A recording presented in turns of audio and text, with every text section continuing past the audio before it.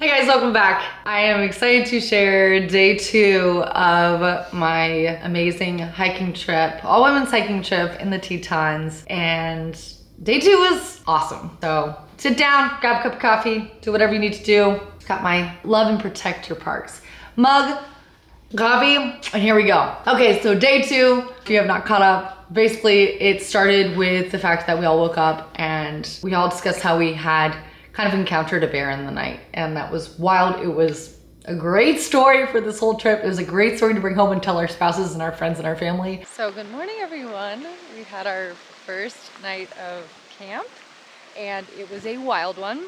I could not sleep very well. Actually, a bunch of us could not sleep very well, but the craziest thing happened. So last night I was like laying in my tent and I thought it was like nerves just because it was my first night camping out, but I started hearing things and I'm like, oh my God, there's a bear outside of my tent. And I didn't say anything to anybody, I didn't wake anybody up, but I could hear it like walking and then sniffing my tent, and then walked to the girl next to me and sniffed her tent, and then that was it. And then I heard like deer walking through the night and then some other like little animals. But I woke up in the morning and everyone's like, how did everybody sleep? And I'm like, well, I think a bear came through our campsite. And 4 other girls go, we heard it too. I'm not even kidding you. 4 other girls heard the bear come through the campsite, and we all had the same reaction, like, I don't want to wake anybody up, I don't want to freak them out, I don't want to like make them nervous or anything like that. But we did. We had a bear that came through the site, and there was a spot by one of the girls that was camping, and the bear had like dug up, like there's like a big area where it had dug up, and like 3 feet from her tent. And we survived it.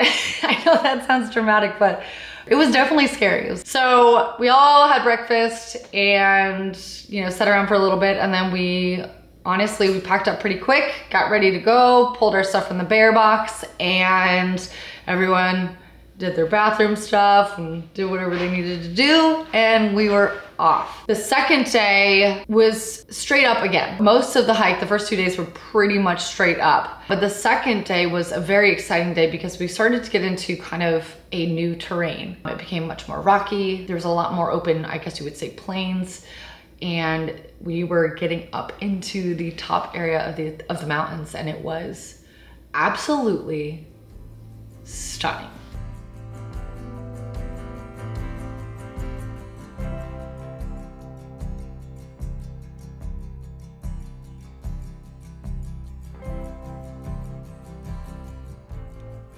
This is Holly Lake, and it's really beautiful. At the top of a mountain, which still blows my mind. Oh, this is an amazing view. I know, it's stunning. Honestly, this is absolutely not even be pretty. The beginning of this hike is very uphill. It's much more strenuous than the one we did yesterday, and yesterday was incredibly strenuous, but it's only 2 miles up.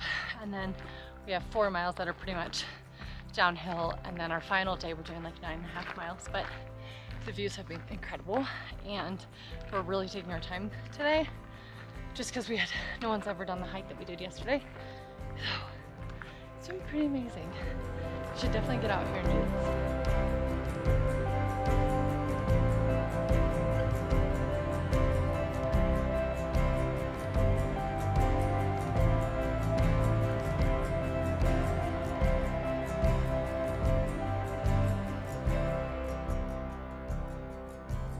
The weather couldn't have been more perfect.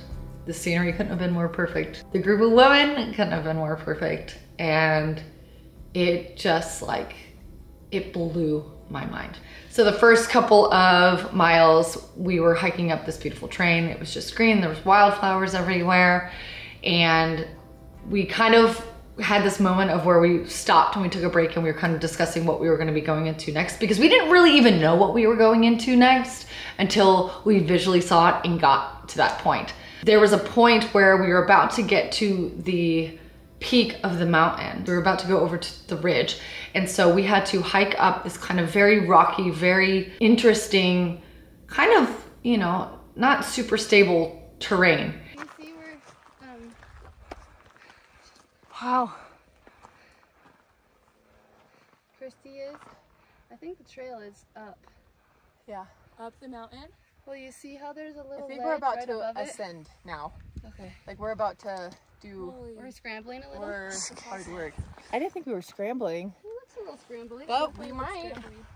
We had a hike through snow, which I'm gonna be really honest with you, it was a little bit intimidating to me because we went through the snow and then it was kind of like a drop off.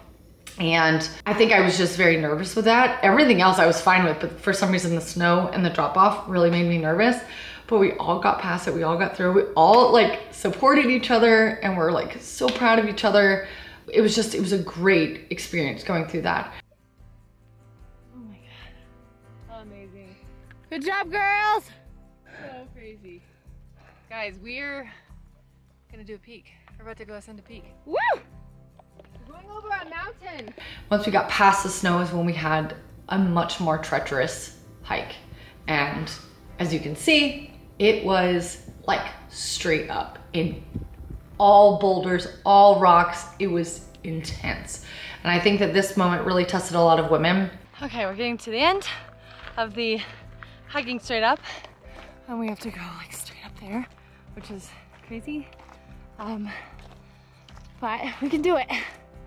It's just slightly intimidating. Ever so slightly. Just a little intimidating. Just a little bit. Just a little bit. Just don't look down. That's the rule. Don't look down.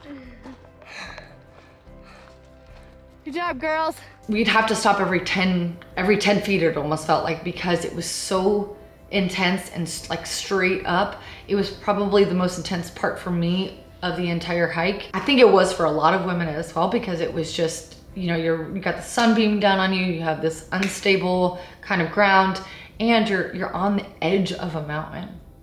And honestly, a lot of this footage, I feel like does not even do justice for what we did. We hiked up the side of this mountain and it was just every step of the way, we would stop and we would like look over and look at what we had done. And it was so cool. It was just so beautiful. Every step of the way, there's something new to see and it was even more breathtaking. So it took us, I wanna say like an hour or so to get up this,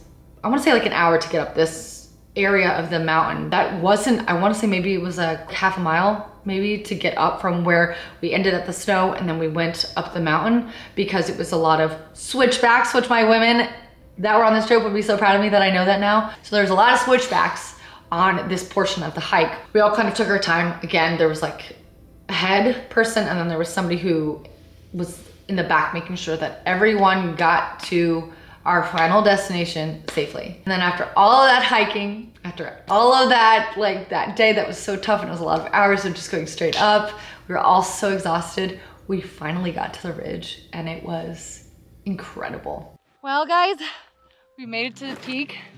We did it! We did it! This hike was, it was a sad song. I think we're too tired. But we made it to the peak and it is insane. Like, I can't even explain to you how physically challenging that was. Mentally, it kind of gets with you, messes with you, but it was unbelievable. We did it, and I'm so proud of this whole group. We keep saying like, we couldn't have done it with a better group. Like this group of women that are on this hike are just so incredible. I mean, look at this. Okay, just to give you reference of where we were, see those fields over there? We started all the way down there. All the way down there, we made it all the way up here. We're over 10,000 feet and we are at the top of the Tetons. And I never thought I would be here. I told you guys a couple years ago, all I wanted to do was go to the Tetons, and now I hiked it. Or I hiked at least one peak. That's amazing. It's just like the most rewarding thing ever. I could cry. This is so cool.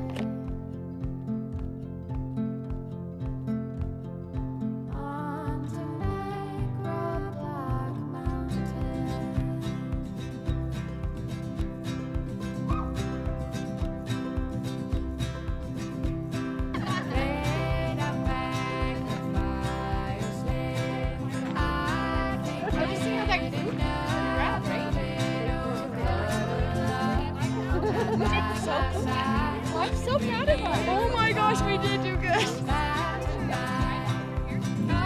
Yes.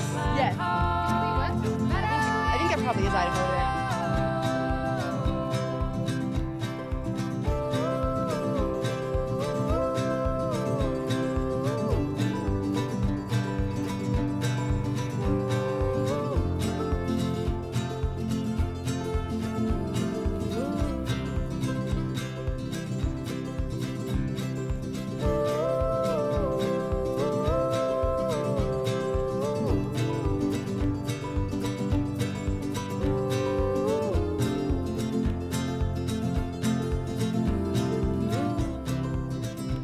Now getting to this point, it was such a pivotal moment for me. Getting to the top of that ridge and like standing next to this sign that said 10,700 feet. I mean, like the elevation that we did for our climb it was astronomical.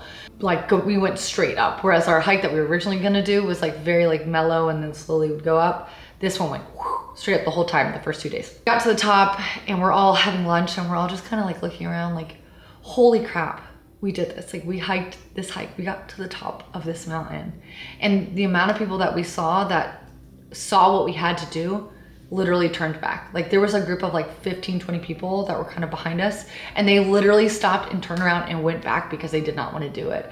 So the fact that we all got up there and we all made it to the top, it was such a beautiful moment, and it was almost hard for me personally to like take it in because it's just, you're kind of like blown away that you do it. You know that that's the purpose of this hike, is to reach these certain points, but like when you actually do it, it just, oh my gosh, it's like the craziest feeling in the world. You feel such an amazing sense of accomplishment, but for me, it was more like a rush of just pure joy. I almost had like, it was an outer body experience for me where I just like, I felt lighter. I don't know, I almost felt like my body was glowing because I was just so enamored by the fact that we, one, did this, but two, like the beauty that surrounded us. Being part of that beauty in that moment was just, it was amazing.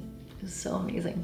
I loved it. So after we sat around for a while and we like ate lunch and just kind of really took in the experience, we started hiking down the other side of the mountain, which was absolutely stunning. It continued to get more and more stunning. If you've never been to the Tetons, this is you need to go.